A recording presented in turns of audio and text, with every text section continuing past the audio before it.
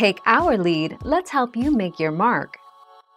Our goal is your satisfaction. Let us show you the way.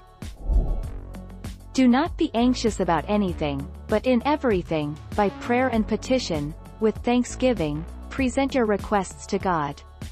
And the peace of God, which transcends all understanding, will guard your hearts and your minds in Christ Jesus.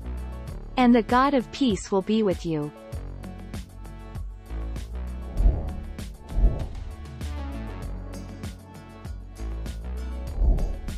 Take our lead.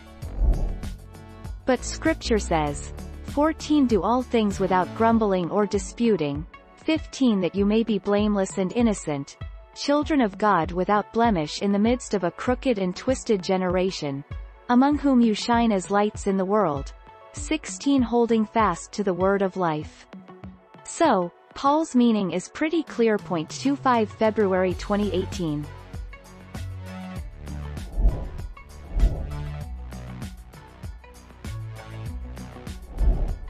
Take our lead.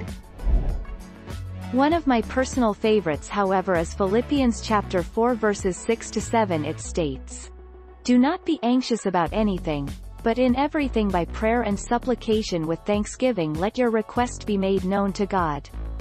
That's a command from the Lord, so every time we are anxious about life we're actually sinning against God. 13 February 2017.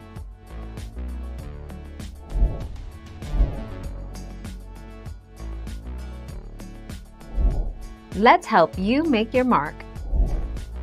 Isaiah chapter 43 verse 1. Don't fear, for I have redeemed you. I have called you by name, you are mine. The phrase, fear not, is used at least 80 times in the Bible, most likely because he knows the enemy uses fear to decrease our hope and limit our victories. 31 August 2016. Thank you for watching. Please subscribe and hit the bell notification.